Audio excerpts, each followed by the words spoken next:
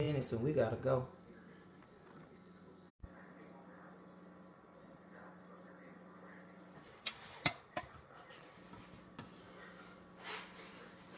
Hello, hello, welcome, welcome, welcome. Come quickly, please. Come in, and if you would share with your followers. Hello, Cece, how are you? Hope you had a beautiful day. Hello from Michigan. How are you? I'm going to answer a question that you asked. I started following you, Kiana. I started following you because you asked the question, and I saw that question keep coming up. And so I'm going to answer that question for you, okay? You'll know what I'm talking about. Hello, Cha-Cha. How are you? Hi, Victory. Welcome, welcome, welcome. This is going to be a quick scope, and then I'll come back later because I got to get the information for you for the thing this Saturday coming up. I'm so excited. Oh, it's going to be great. I'm sorry I couldn't scope over the weekend because Sunday I was churching. Yeah, yeah, okay, you got me. Good. I'm going to answer that question for you. And so I said, Lord, and I normally don't do that, but I said, okay, God, I don't know how else to reach her except the follower. Maybe she'll follow me back and we'll get to that. So, welcome, Aeon 61. Titus Woman 66. Welcome, welcome. Come on in, guys.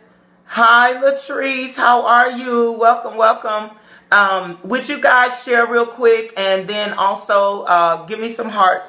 I'm going to cover this real quick, okay? I just want to give, I'm not, bless you as well, darling.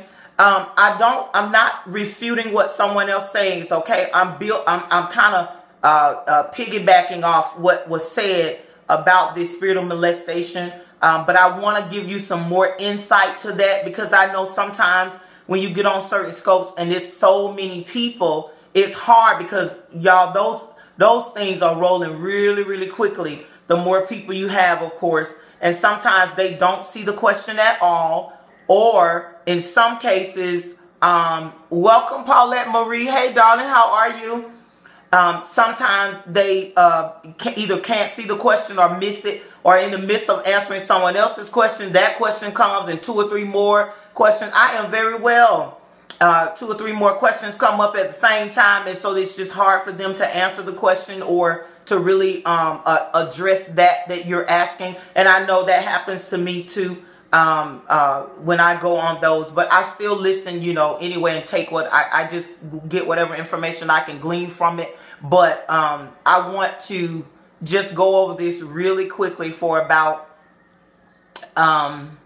maybe like 15 minutes, if that, okay? Welcome, Dovkel. I hope I'm saying this right. Welcome, welcome, welcome. Come on in, guys. Share for me, please. And let me say this. If I came on your page and I didn't share, it was not on purpose. I realized that when you do the thing up, because I use iPad and I use welcome and I use Android. So I didn't realize that you have to actually, when you pull it up, I thought that automatically shared it, but you have to actually do something further, like hit share and send it, and I didn't realize that. So on some of them, if it looked like I was sharing and then stop, that's why. So I do apologize. It wasn't on purpose. This is my 3rd week on Periscope, so I'm learning. Okay. I'm still learning. Yeah, I've only been on for 3 weeks, so I'm learning. But I want to talk real quickly about this this spirit of molestation and rape. And because it's come up, y'all, it's come up, and I believe it came up on purpose because God reveals, you know, I taught you that he reveals to heal. And so what's happening is I hear a lot of people addressing the molestation, but not addressing the other things that come with. So sometimes people don't know what other stuff came with, because sometimes they can deal with that one thing, but then the other subservient or helper spirits or guardian spirits or those spirits that work with that particular thing are not dealt with, which means that the person can stay open and the door can stay open for that thing to re-enter, because that it wasn't, all of them were not addressed and dealt with. I do deliverance. I've done deliverance. I've learned from different people who have done deliverance for years. I'm not talking just 20 or 30. I'm talking like years, okay, that have learned from some of the original deliverance ministries, and it's been passed on to them. So I learned deliverance. I believe in thoroughly going through deliverance for certain issues. Some things you can kind of do yourself because you are a born again believer filled with the Holy Spirit. But there are some things you really have to go through deep, deep deliverance for. And so when we're talking about the spirit of molestation, I just want to give you a couple of things about that and the rape. We dealt with this on the relationship scope when I was looking at those. I talked about molestation. I talked about how it affects your relationship. So many people do not realize that when they have gone through this type of thing, that they need to be healed. It's not just about coming to acknowledge it. And so one of the things that people really stress is talking about it with someone, telling somebody, sharing. That's one part, okay? That's one part, and that's good. Letting a person, especially if you're married, let your spouse know, you know, this is something you encountered, because they need to know how to handle that when it comes to that, because you may still need some healing in that area, okay? The other thing, yes, molestation and rape will create a soul tie. Now, a lot of times people think that these ungodly soul ties was everything we just did intentionally. No, those sexual things that happen to you, it doesn't have to be just physical, okay? You can have an emotional soul tie, okay?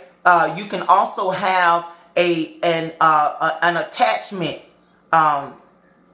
or an ungodly connection to a thing. So a soul tie is you can have a soul tie with where your mind, will, and emotions are moved or invoked or aroused, or, you know, whatever words you want, awakened, alerted. It can be a person, place, or a thing. So think of it that way. So with the person, you will have a soul tie, okay? So you will break the ungodly soul tie to that person, right? With a place, that's a thing, okay?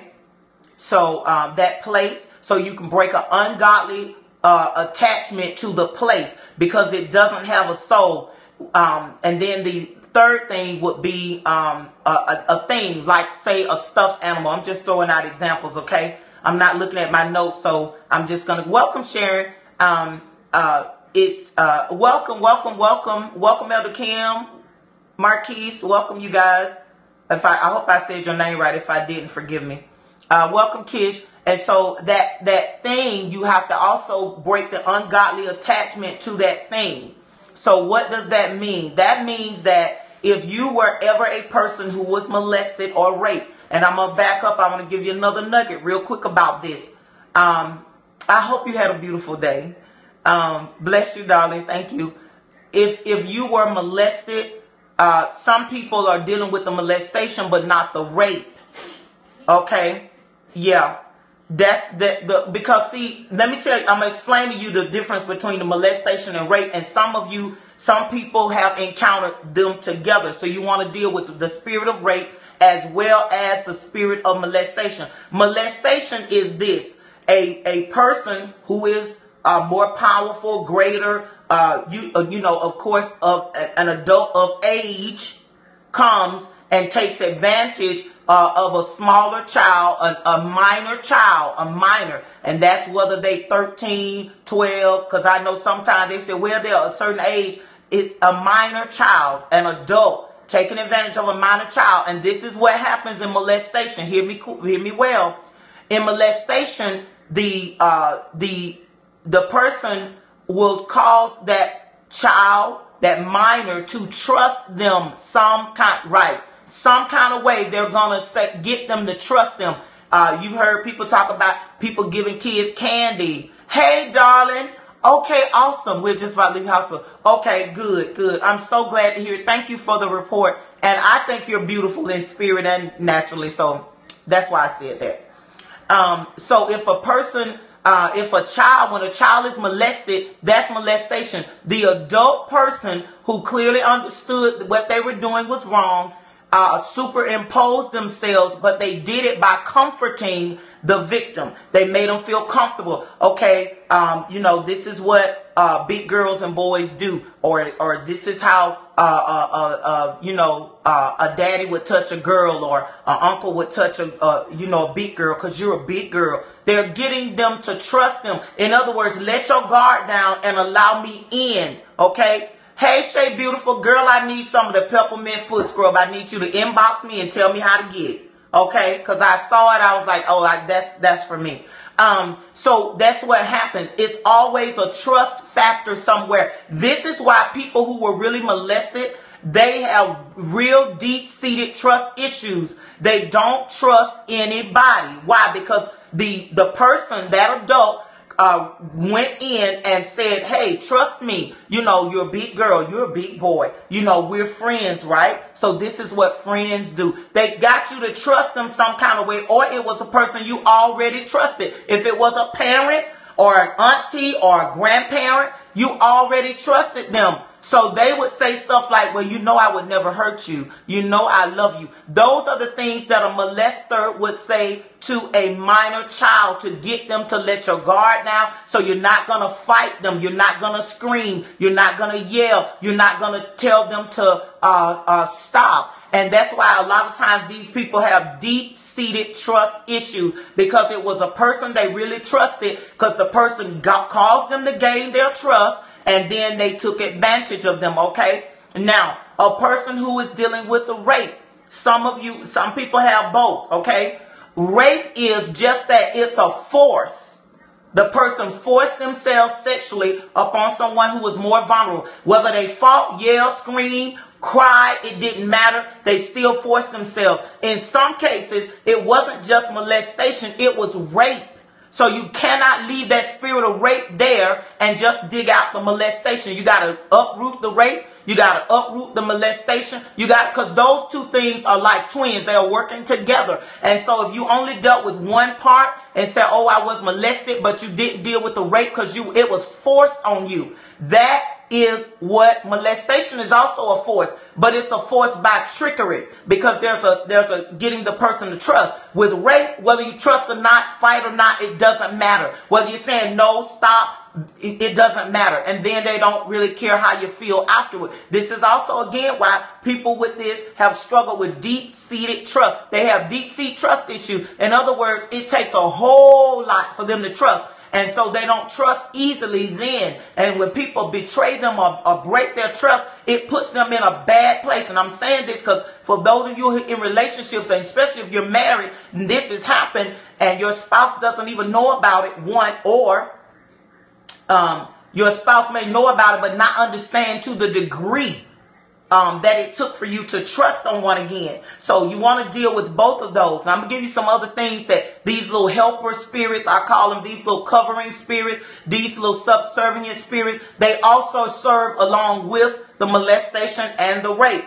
One of them, of course, we know is guilt, shame, and a lot of people, let me tell you, people who've been raped and molested, excuse me, they really struggle with that spirit of shame because they feel like it's their fault. Some people did tell and nothing was done. Okay, that's also considered a betrayal.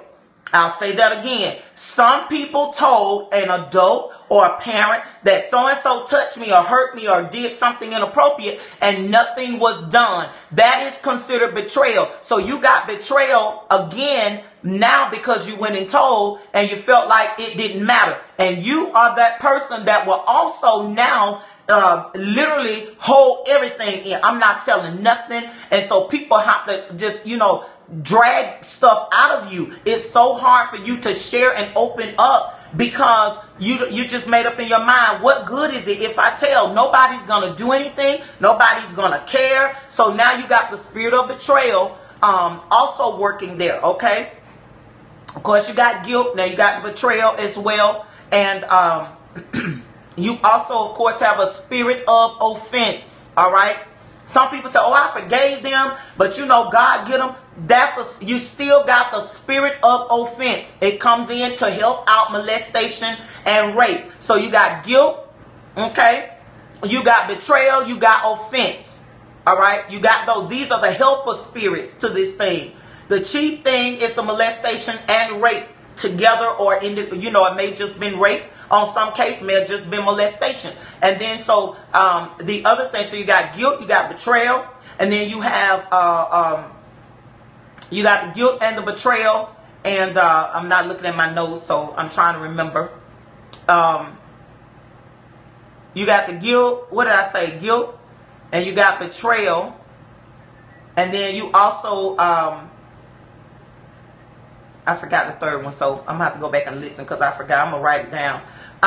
So you, offense. I'm sorry. Thank you. Offense. Yes. And shame. Shame is also one of them. So you got guilt, betrayal, offense. You got shame. Thank you, darling. Welcome, Sasha. I didn't see you come in. And so you got those. And then you also have feelings of inferiority. Remember I told you about the guilt, inferiority, fear, and trauma. So now you're going to have fear concerning any relationship. Fear.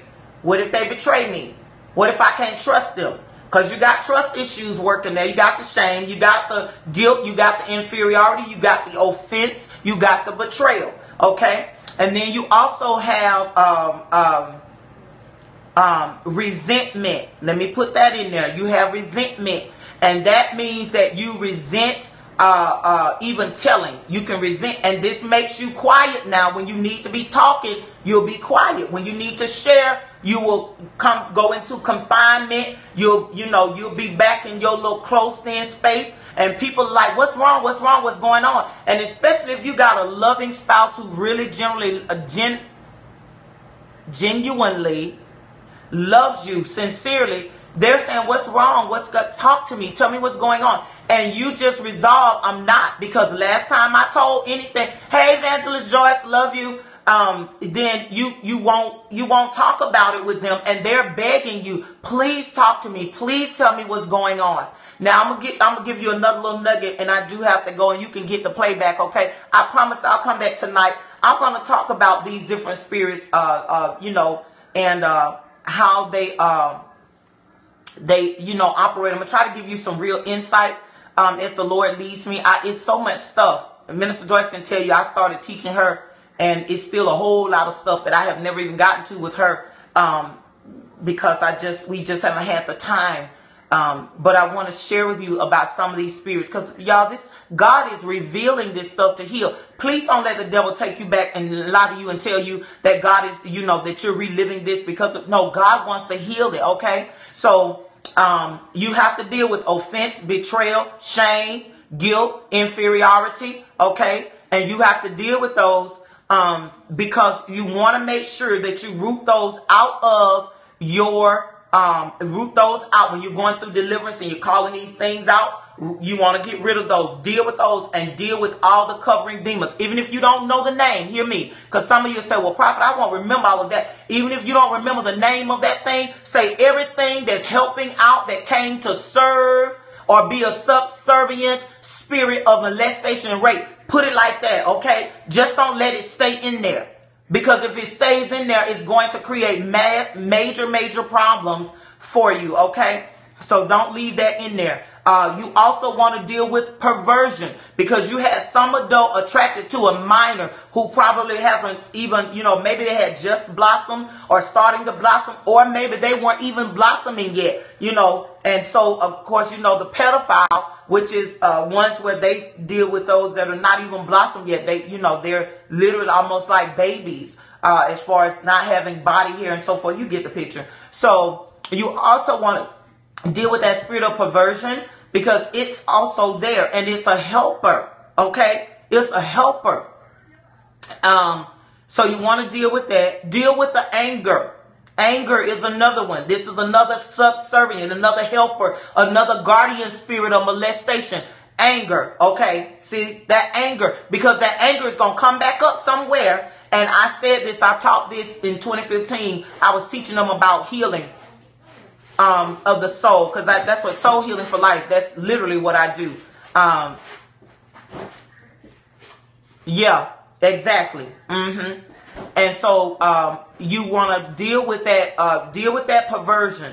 Okay, the anger, deal with that. Yeah, because you get angry, because then you go back again and you're thinking, sometimes a lot of people didn't tell. And it's okay, why I should have told. Maybe if I had told, and maybe it would have protected this one or done that. And so you're angry at yourself. So let me throw in this one. Forgive not only that person, but forgive yourself. Okay? I did not say forget, but forgive yourself, forgive them, and forgive you. Here's the other one. Because if you don't forgive, you cannot be forgiven. And that keeps a spirit of torment. So if you are still tormented in your mind about the rape and the molestation, then you got to deal with the tormenting spirit is there because you're not forgiving. Okay, you got to release, got to forgive them. It's for you. Amen. It's for your healing. And then I want to say this one as well. Not only after you deal with the forgiving, you gotta ask for healing of your memory. I'm not saying you won't remember, because people say, oh, just forget. No, the devil is a lie. To forget is dementia. Okay, that is not godly. You don't want to forget. You want to forgive, and you want the memory healed. Okay, so that when you remember this thing, it doesn't cause the pain anymore. I'm telling y'all, God, listen, I've walked through this. I'm not telling you what I think. I'm telling you what I know. I have walked this thing out, and I can tell you when I say I'm free, I'm not partially free. I'm not free a little bit. I'm all the way totally free. So I can speak freely on it, and I can tell you what all of the things that you have experience, and I can tell you how I got healed. I got healed. My memory had to be healed. I kept trying to forget, and I kept saying, well, maybe I haven't forgiven because I can't forget. I can't forget. And the Lord told me, you will not forget, because forgetting is dementia. You're not going to forget, but I want to heal that memory so that when you think of that thing again, when the devil tries to bring it up, it's not going to cause that pain and hurt anymore. Okay?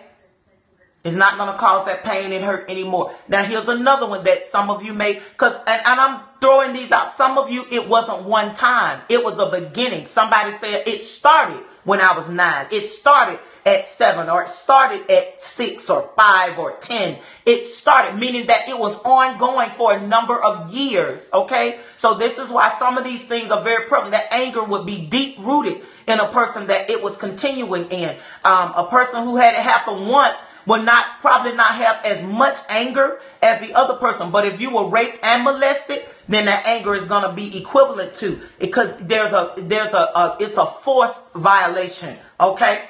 So you want to deal with that. You may even have to deal with violence. If you were raped, then you got to deal with the spirit of violence. That hurts my heart. I have to go. Wow. Yeah.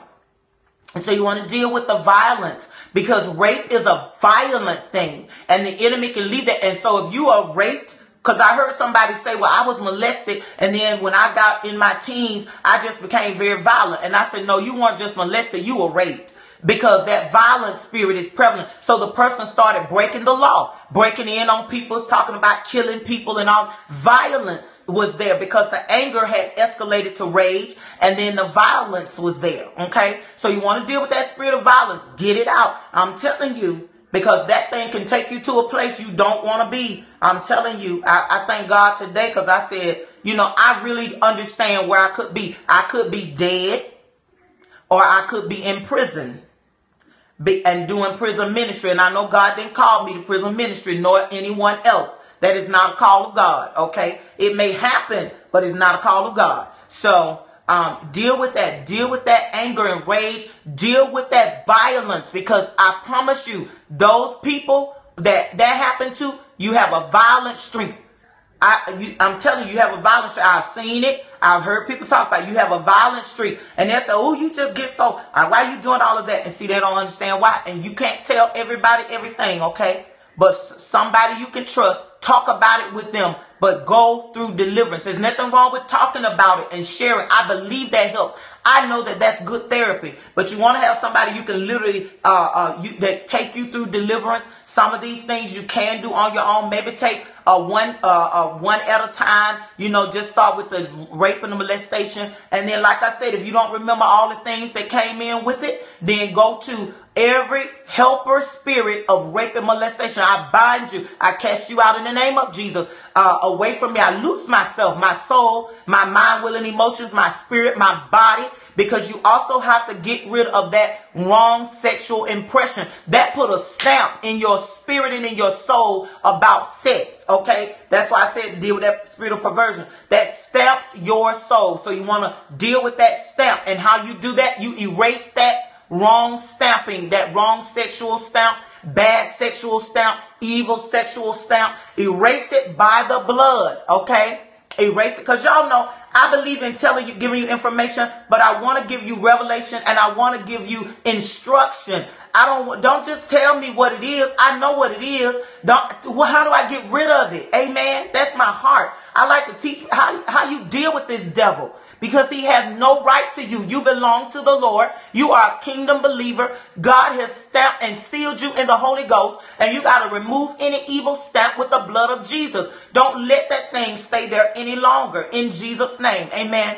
Y'all can see my passion. Okay, I'm getting excited, but I just wanted to share this with you. I hope this helps you deal with those things, but erase that sexual stamp. Wrong sexual stamp, evil sexual stamp with the blood of Jesus. Erase it. Okay? Get it off of you. And then speak healing to your sexual character. Because what happened is your sexual character was involved. You can see sex as something negative, something nasty, something not good. And you're struggling with your spouse who loves you. And I'm talking about the spouse that loves you. You got a spouse that really loves you, cares for you, wants to be intimate, and they cannot, because of these things. People still struggling in the bed, in their marriage bed with this stuff, because some people won't get all the way, expose themselves to their spouse. Some people, got the lights got to be off, all these kind of crazy stuff. That's not normal, because this is the Bible talks about Adam and Eve were naked and they were not ashamed. They were naked to one another and they were naked before the Lord. They were not ashamed because they were in the right guidelines. They were married one to another. This was the husband and the wife. So they should not be ashamed in any capacity. And some people will go to the other side and become extremely open to exposing themselves, to a person. Just expose themselves really easily. Even if they ain't married to them, they'll expose themselves. That's why y'all got people taking all these pictures, sending them on these phones and stuff. And wow. Yeah, that's what that is. Because, and let me tell you what, baby, I'm going to minister to you for just a minute. Part of that, too, is because you feel the guilt and shame. And okay, this is my husband. I'm his wife. It's okay for me to be intimate with him. But because of this stuff in the past that's not been dealt with properly, I'm not saying it wasn't dealt with at all, because I'm not criticizing anybody and how they minister. It wasn't dealt with properly. Then now, when it comes time for you to be intimate, that's where your struggle comes from with your husband. Because it's like, oh, he's going to want to touch me, and it's uncomfortable, to be touched. It's uncomfortable, not because he's doing it wrong, but because of these things that have not been dealt with. So you got to get rid of these things, get them off you. And Father, right now, just lift her up to you. I thank you, Lord, for not only her, but every person that is under the sound of my voice is listening right now. Father, I thank you, Lord, for revealing these things to heal. I thank you for instructions. I thank you for teaching and telling us and showing us by your Spirit, oh God, and giving us grace to know what to do about these things, so that we can literally walk in the freedom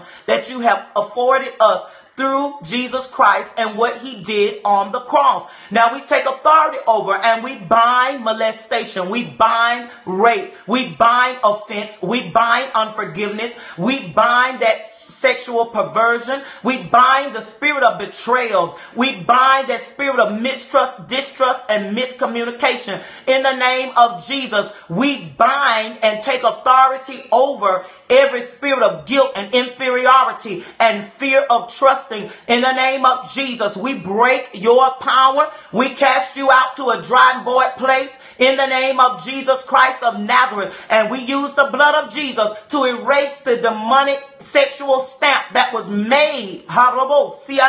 In the name of Jesus, we erase that stamp with the blood of Jesus. And we decree and declare the sexual character is healed and remade like you, oh God, intended for it to be. We decree and declare in the name of Jesus that literally, Lord God, not only the character, but the memory is being healed right now. Heal that memory, God, so that when they remember it, when it comes up, it will no longer hurt. We ask and believe these things to be done in the name of Jesus. Now cover us with the blood of Jesus Christ in the name of Jesus. Father, you're the great physician. Pour in the oil where there was disappointment, where there's discouragement. Father, pour in the oil. You're the balm of Gilead, oh God. Cover that place with yourself. Let the band-aids be snatched off, oh God. And Lord God, we remove the temporary suture. And we ask, oh God, that you would bind up that broken heart by the anointing in the name of Jesus. Father, we give you praise. We give you honor and glory. In Jesus' name we pray.